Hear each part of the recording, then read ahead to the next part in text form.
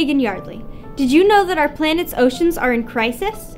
Life below water has sustained human civilization and development for millennia.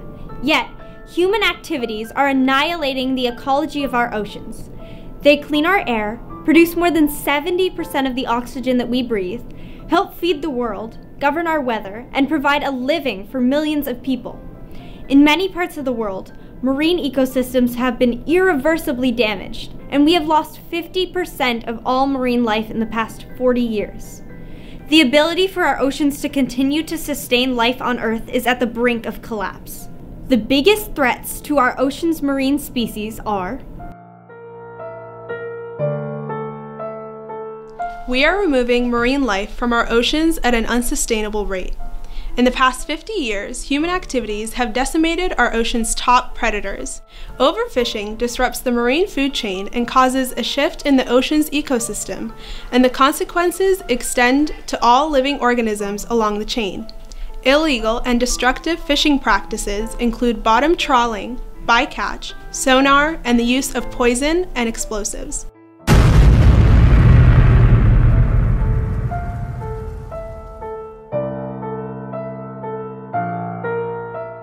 The illegal trade in marine species is a lucrative business. Human greed drives this practice to satisfy our demands for exotic foods, trinkets, entertainment, pets, and cosmetics. Fragile marine habitats are the victims of dredging, chemical runoff, and inland dams. Bottom trawling is destroying seafloor life. Deforestation is creating erosion which sends silt into shallow waters, blocking sunlight and affecting the ability of coral reefs to survive. Plastic waste, oil spills, carbon emissions, and toxic waste such as sewage, chemical fertilizers, pesticides, herbicides, and detergents all contribute to the decline in health of our oceans and their inhabitants. Each year, approximately 13 million tons of plastic ends up in our oceans, and thousands of marine species are killed when they ingest or become entangled in these plastics that litter our oceans.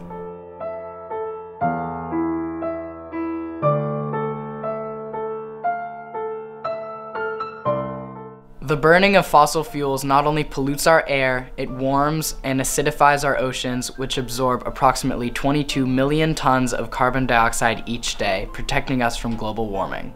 Warming waters also drive entire groups of marine species toward cooler waters, which results in a loss of breeding grounds and affects the breeding success of marine species. Our oceans are acidifying faster than they have in approximately 300 million years. Acidification leads to a decreased ability for many marine species such as plankton to build their shells and skeletons. The loss of zooplankton would produce a cascade of extinction that affects species all the way up the food chain. Acidification also leads to the bleaching of coral, which slows their growth and makes them vulnerable to algae, disease, and death. Our planet's marine species are sitting on the precipice of a mass extinction if we do not take action to avert such a catastrophe. Human activities are causing oceans to lose their ability to nourish and protect life within them, which in turn will be devastating for the life that depends on them. This encompasses all life on Earth, including yours and mine, but it is not too late to change the course that we are on.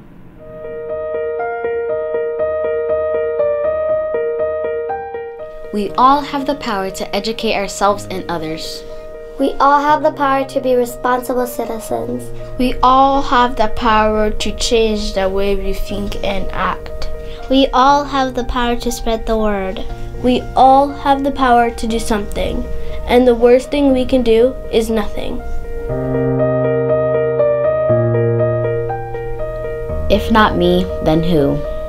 If not me, who? If not me, then who?